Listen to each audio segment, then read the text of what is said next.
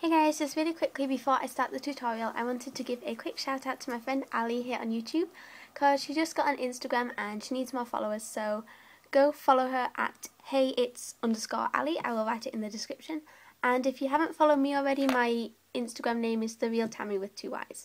So yeah, let's get started with the tutorial. Hey guys, here's what we're going to be making today.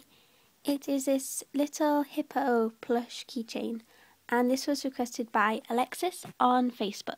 So yeah, I'm just going to go ahead and get started. For this tutorial, you will need felt in the colours black, white and grey, the template which you can download in the video description, the same colours in thread, fabric scissors, a sewing needle and some stuffing. First, use your templates to cut out the following pieces: 2 of this piece, 2 of this piece and 1 of this piece. Also using grey felt, you will need to cut 2 pieces like this for the ears and 2 pieces like this for the arms. Finally, use black felt to cut out 2 circles for the eyes and 2 teardrops for the nostrils. And use white felt to cut out the 2 teeth pieces. I would recommend making these a lot longer than they're actually going to be so that it is easier to sew them in place. Now it's time to start sewing. Thread your needle with grey thread, and we're going to use this to attach these teeth pieces onto the nose piece, just using a couple stitches. Now I thought it would be really cute to add a little button on his belly, but alternatively you could sew a little cross if you like, or you can leave it plain, it's up to you.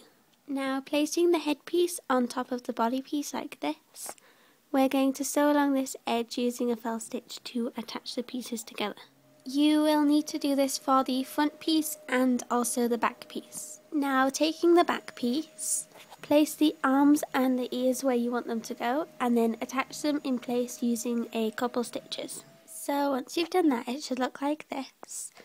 And as you can see, I've also added a ribbon so that it can be a keychain, but you don't have to do that if you don't want. So now all we have to do is place these 2 pieces back to back and start to sew around the edge using a blanket stitch. Once you get to around about this point, add some stuffing and then sew up the gap. And then once you've done that, then we are finished. I think this one's kind of cute. It's a little bit simple, like more simple than some of my other plushies, but I've been getting a lot of requests for more simple plushies recently. So if you guys watch this far in the video, then can you please tell me in the comments whether you prefer simple plushies or more complicated plushies, because I'm just curious as to what you guys prefer.